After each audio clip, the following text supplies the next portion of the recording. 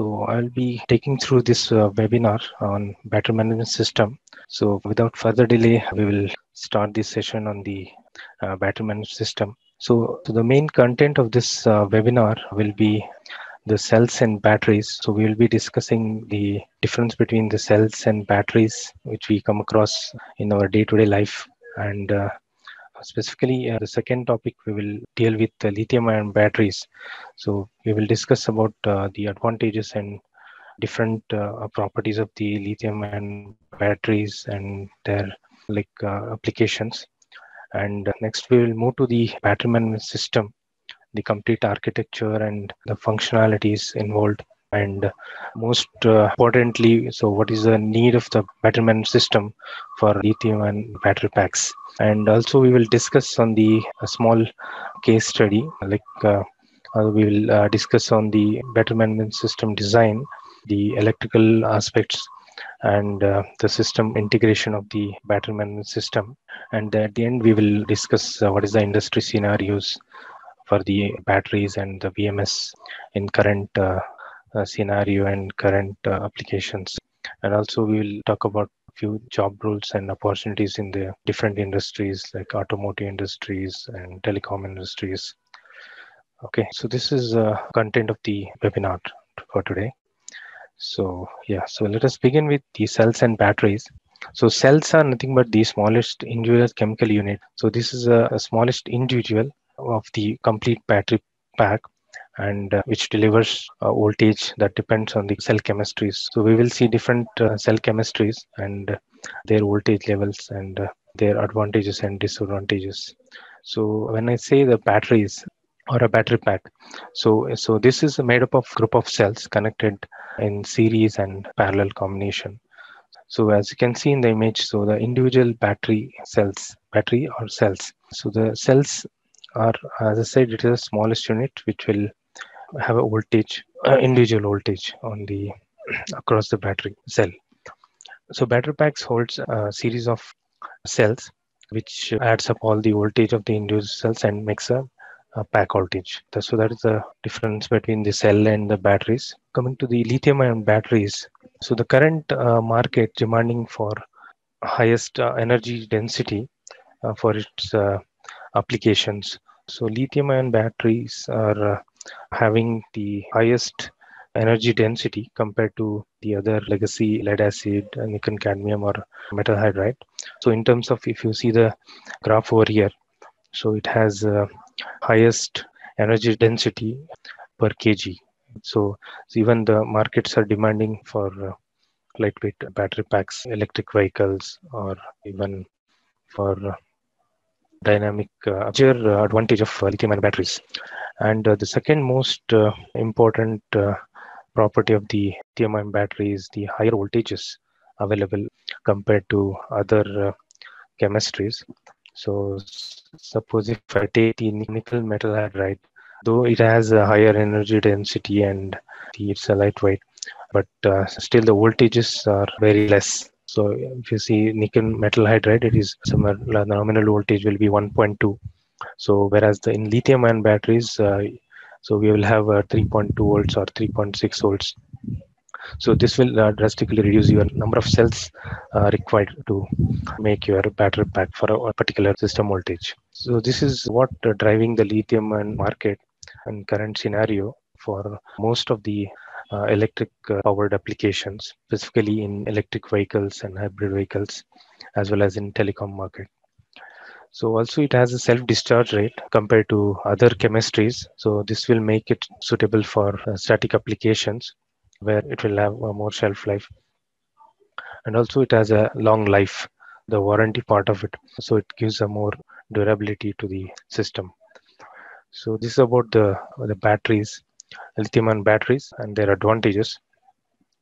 So next we will have a comparison of lithium-ion chemistries. As I said, we have different chemistries like LFP chemistry, NMC chemistry, and LCO, MN, LMO, and LTO. So if you look at the different properties or the characteristics of the chemistries, such as voltages, voltage level, the nominal voltage level of the battery chemistry, and the cost and the application of the batteries, and its start discharge rates and voltage levels. So if you compare the LFP and NMC, so other chemistries are slightly expensive, and those application are like in the mobile phones and laptop tablets. So that goes into those applications. And if you see LFP and NMC, we have different applications such as e-bikes and EVs, and for industrial purpose, and also for the telecom applications. And specifically for LFP, chemistry is more used where you need very high current requirements or pulse current requirements for the applications. So also if you see this cycle life, like the number of charge or discharge cycles, so for LFP it is very high, and for NMC it is 1000 to 2000, so which makes this compatible for most of the e-bikes and other EV applications. Okay, so this is related to the comparison of lithium and chemistries. So the most important part of this seminar is when a BMS is needed. So basically, the lithium-ion batteries require a BMS for the safety purpose. So this is the main purpose of having the BMS for the lithium-ion battery packs, and and so there's also a cost associated with the BMS. So it is the application which decides what is the features that BMS has to have. So if you see a smaller battery, lithium-ion battery, so which cost few cents, a few dollars. So this whether so based on this, whether the application requires a BMS feature, what are the features that requires into the BMS. So that has to be decided based on the cost of the system. So if you look at the bigger battery packs, which has more financial investments, and this demand for more and more robust BMS to be implemented. So some of the examples applications so that requires the robust BMS is the for vehicular applications such as the electric vehicles like e-bikes or electric vehicle four-wheeler, or a grid storage backup for a telecom tower purpose, and the requirement of the BMS in the application.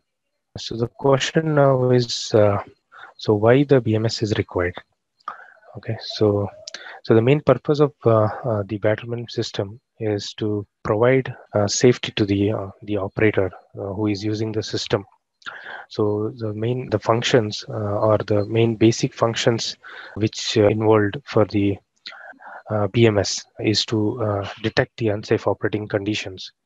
So by detecting these unsafe operating conditions, so you can maximize utilization of the battery, as well as you keep the battery operating in safe conditions. And also it has to protect the battery from damage during abuse or failure cases. So this is one of the safety requirement for any system. And also by operating in the normal condition, so you are actually increasing the life of the battery and usage of the system. Also, the maintain the battery in state which it can fulfill functional design requirements. And you are deciding how to make the best use of the battery pack right now, like what is the power limit you can choose, or what is the control charger, when to control chargers. So such decision will be made by battery management system. So the unsafe operating conditions for the battery are defined by the battery manufacturer. So those has to be taken care in the battery management system. So coming to the battery pack modules design. So as I said, so there are different combination in which the batteries can be connected. So one is the parallel cell modules. So where you are connecting the each cells in parallel, and thereby you are increasing the total capacity of the battery pack. And the second thing is the series cell modules. So in series cell module, you are connecting the cells in series, Let us say you are connecting 14 cells in series to make a 48-volt system, and you have a parallel cells, means three cells in parallel, the capacity of the battery to 3 times. And so also it is recommended to use identical cell modules into the design. So the battery packs which you connect in series or parallel should be of identical chemistry and with the identical characteristics to maximize the performance of the battery. So this is about the battery pack module design. So these battery pack modules are further a bigger system which requires very high power for the application. So let us come to the betterment system architecture. So in the industry, we see most commonly used architecture. So there are two architecture. One is the centralized and hierarchical. So these two architecture can be implemented based on the system needs. Okay, so the centralized architecture where you have a single battery pack or a single battery module, and so you will be controlling particular the battery operations, the battery controls using a single control unit. Whereas in hierarchical architecture, BMS architecture, so you will be connecting the series of BMS modules, or we call it as a battery monitoring units. So you'll be connecting in different battery monitoring units and controlling or monitoring the entire battery pack for with a single master BMS. And the master BMS will be again controlling the cutoff of the different contactors or monitoring the cells, individual cells, and also comparing also taking decisions, and also running an algorithm to calculate the battery SOC and SOH parameters. So as I said, the battery monitoring unit is basically a sensing and balancing unit. So it will be sensing the cell voltages, cell temperatures, and the balancing of the individual cells, and thereby it will be a completely an analog module, and it will have a SIC which will be running the ADC engine to sense these voltages. And there is a single master BMS unit for the pack, which will be uh, taking the information from the battery monitoring units, and also the control of the contactors, which will be controlling the battery positive and negative switches, and also it is communicating with the battery monitoring unit as well as to the external control units, such as the vehicle control unit in case of an e-bike or electric four-wheeler. So this master BMS is the brain of the complete battery management system, which will be controlling the entire battery pack operation, whether to allow the current to flow or to keep the battery in very low power mode. So also the efficient and robust master and slave communication, and that has to be integrated within the BMS, where we have both sensing unit and master BMS. So this entirely constitute a battery management system as an architecture. So I just explained you. Uh, so so now let us discuss on the functions. So that has to be satisfied by a battery management system. Uh, so as I said, the BMS basically interconnects with battery components such as the each cell